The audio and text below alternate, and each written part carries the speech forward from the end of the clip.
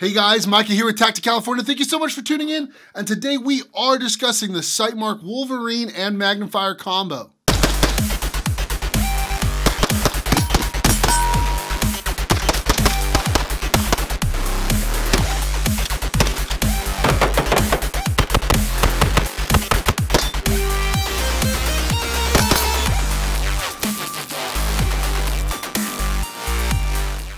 Let's go ahead and dive right into the specs. This is a 2 MOA red dot.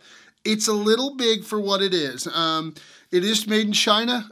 They can be had for about 150 bucks. The Sightmark Wolverine looks different. I'm not gonna say I don't like it or that I like it, but when I look at it, I immediately go, what is that? And that might be marketing, and that actually might be them just coming up with a unique design. I'm not really sure, but I like the fact that it looks different. I don't know that I necessarily like the way it looks personally. I mean, everyone, to each his own, but I do like that it looks different. It's something new, something that doesn't look like another microdot or another comp M4. It's kind of nice to see something that doesn't look like an aim point.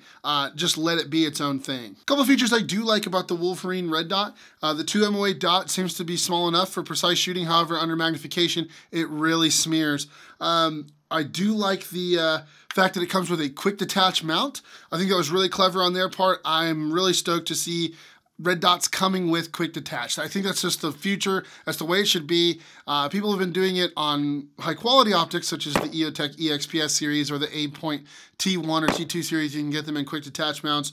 I think quick detach is what everyone wants. It's kind of a standard. It's nice to see, especially on such an inexpensive red dot, that it came with the quick detach mount. Now, Sightmark says this is made out of aircraft-grade aluminum. They do not specify what kind of aluminum that is. I don't know exactly why they don't specify it, because we all kind of have assumptions about what aircraft-grade aluminum is, 6061, 7075, and the like.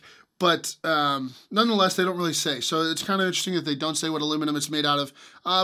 For all intents and purposes, I think it's going to be fine. Especially with the, they call it a rubber coating. I actually think it's like a rubber sleeve. I can move it around. I don't know if you guys can see this, but I can wiggle the rubber around on top of the optic. So if it's a coating, it's coming off. If it's a sleeve, then it's fine. So I think it's a sleeve. I do like that the turrets are capped and that the caps are captured by these little tethers to the body of the optic.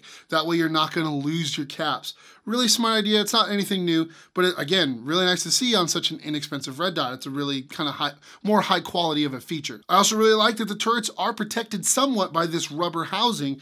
We've got shielding on the sides here for both the windage and the elevation. And we have this nice ramp leading up to the elevation turret to allow things to, if they bump in or the gun runs into something, to just slip right over the turret, not take that impact to the turret. That's really nice. Again, a great feature for something so inexpensive. Now, this optic does run on a single AA battery. Easy enough to change without a tool should you need to, but of course there's a flathead there if you want to wrench down a little bit more on it. I like the fact that it runs on a AA. I think as technology progresses, especially LED technology, there's no reason why we can't use common household batteries to power these things. Now, they claim up to 1 million hours of battery life. I think that's a little absurd. I think they're getting ahead of themselves. I think it was a marketing ploy. It's probably on their lowest possible setting with the auto off feature and in the right weather. I just don't understand how you can quantify, how you can tangibly come up with that integer.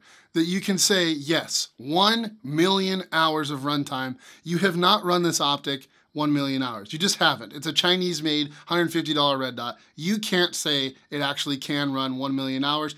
It's math, but it's not science. You guys, I really don't think you should be saying it's a 1 million hour runtime. The adjustments are nice. They're very tactile buttons, simple up or down. And it does have an auto off feature. After a set amount of hours, the optic will go ahead and shut down and you'll need to manually push a button to turn it back on. Now, the weight and size of the optic are less than desirable, especially if someone who's used to running microdots. But I do run a lot of EOTechs. I'm running a lot of EOTechs, and even for me, the size of this is a little ludicrous.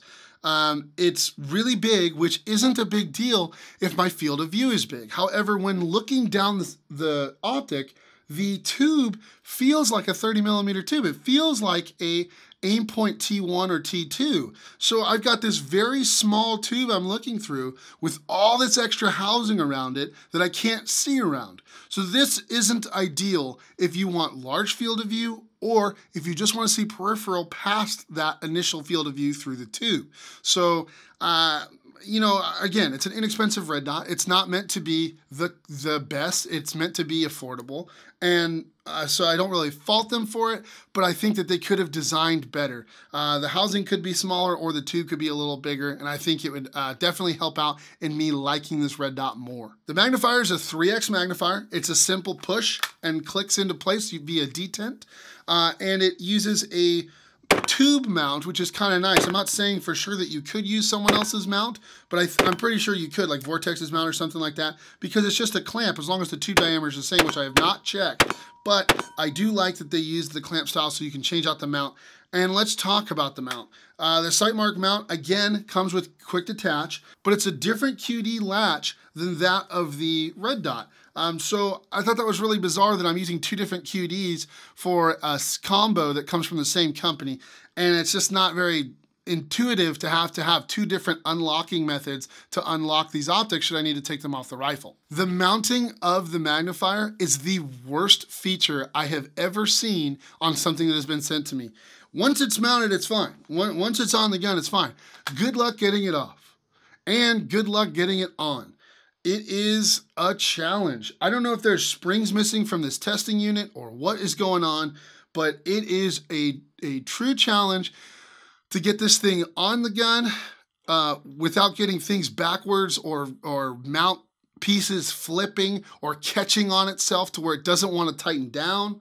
Again, once it's on, fine, no big deal. But I wouldn't call this quick detach because there's an inner piece that tracks inside that when the lever throws, it inserts itself up against the receiver and holds everything down. Now that piece that tracks, again, maybe there's missing springs, I don't know, but when you take the lever off, it just sits in place. It needs some sort of assistance to move back out of the way to get the mount off the receiver. In other words, it's not easy to take this off the rifle. You got to kind of smack it and wiggle it and play with it and loosen this and push the rod through and through until something happens where you can finally get it off the rifle.